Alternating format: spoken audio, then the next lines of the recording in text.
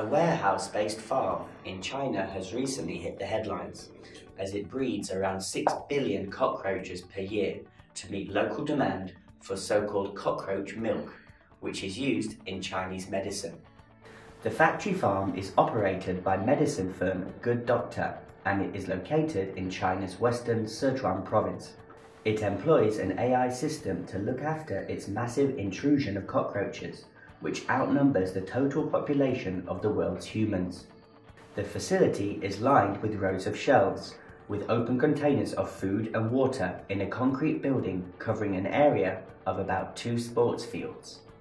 Pulverized cockroaches are a booming industry in China due to their use in Chinese medicine as a cheap source of protein. There are around 100 large-scale farms in China, according to data from 2013, although up-to-date statistics on the sector are hard to come by. Despite the market demand, some Chinese people seem reluctant to eat the cockroaches, and Good Doctor chooses to only list the insect's scientific name on the packaging, perhaps so as not to put off consumers.